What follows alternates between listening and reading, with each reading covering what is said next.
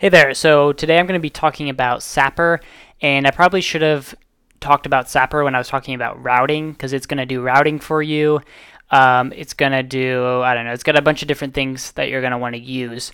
So you might be wondering, why should I use Sapper on top of Svelte? And the reason is that it gives you a bunch of like boilerplate code, which just means that it's going to give you a bunch of code that is going to give you a lot of things you might want. Okay, so if you're just downloading a Svelte project, you're just going to get like the raw basic Svelte, but maybe you want to do testing, code splitting, routing, and all these things. Sapper's going to just give that to you for free. So you can come here, sapper.svelte.dev, and follow these instructions. Pretty simple. So I'm going to call mine, let's see, well, I can't do that because I already have my app, so I'm going to call it Sappy, and that's going to clone it into there, and then I'll change directory into Sappy and npm install. Okay, and then over here, so yeah, it's going to change directory, npm install, and then you're going to do npm run dev, just like a Svelte project. So I'm going to come here to the docs. Okay, so what is Sapper? I'm not going to read through this. You can read through it yourself, but here, like I said, it does all these things, client-side hydration, all these whatever, I don't know, fancy words. Why the name? Yeah, blah, blah. Next.js, so it's similar to Next.js for which uses React. It's kind of the equivalent of that if you're familiar. Okay, getting started, that's what I'm doing. I'll talk about the app structure in a second, blah, blah, blah, blah, blah. And so you'll see this routing. Let me see if it's done installing. Yeah, so I'm going to code dot to open up my project here in Visual Studio Code, and then we can look at what the SAP project looks like, if this will load. There we go.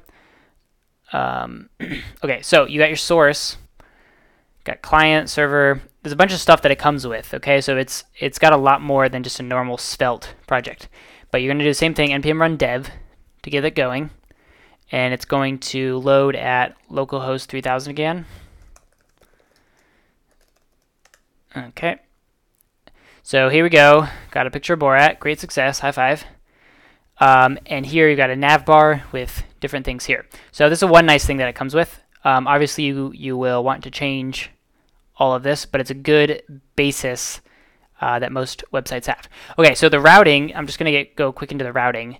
You got home, about, blog, and you'll see here you got about and you got blog. So and you got index, and index is the home.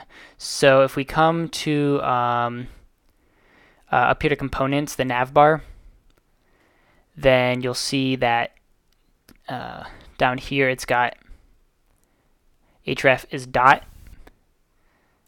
is the home, and the dot href is going to be index.svelte.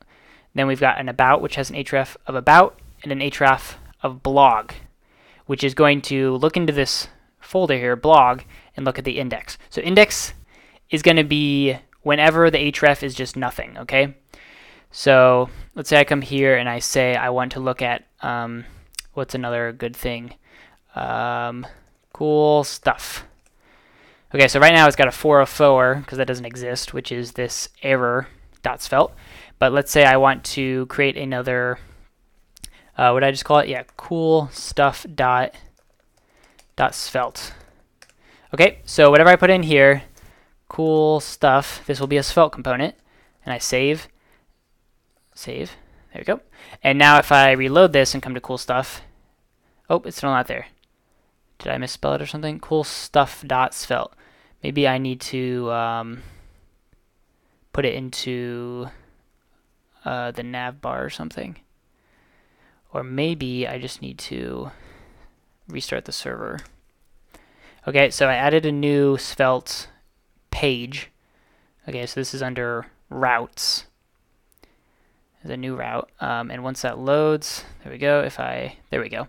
Okay, so when you add a new page, I guess you need to restart the server. So now cool stuff is showing up here when you go to cool stuff. And if you wanted, you could add that to the Navbar up here in components. Let me get rid of this. You could add the cool stuff, and that's how you add the pages. And then you'll see here blog. So if I come here and click on blog, then this is showing up, which is the index inside the blog. So if you have something that maybe you have a model, so here it's got posts. These are all the posts. You've got some model representing a post, and you want to use the same page over and over again, but just with different data. So it's got what is Sapper. So it's blog/what is Sapper. So this is one post. Then you go back, you come here, why the name, and this is another post. Okay. So in order to do that, you've got these brackets slug. So slug is the name of the variable they're passing into this page. Okay, and then you'll be able to use slug. So here, preloads params.slug.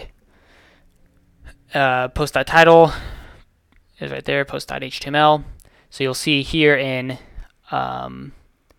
posts, they've got a title and a slug. I'm not sure what slug stands for, and then the HTML. And the slug is the why the name there, see, or how to use Sapper or something like that. So this lets you use sort of like a template that you can put data into to create a page and a route there. So I know that probably didn't make complete sense. You'll have to dig around that yourself a bit. I just wanted to make you aware of it. And then here they've got a template.html, and it's got this different syntax there, which will let you insert stuff into this template HTML. I'm not going to go into that either, but just so you're aware of everything. And then Cypress here, which you can use for, I'm pretty sure that's for tests. I haven't used Cypress before, but I'm fairly certain it's used for tests, right? Cypress.js. Let me see. And then, yeah, testing framework. Okay, yeah, I just didn't want to say that if it wasn't a testing. So yeah, so you got tests there too, which is another thing that Sapper comes with.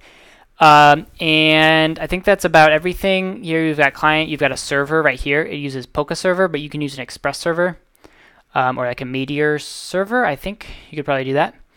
And then it's got a client, and this is what this is kind of like the Svelte main.js that you might have. Okay, that's about everything in here. I will go into more depth in later videos.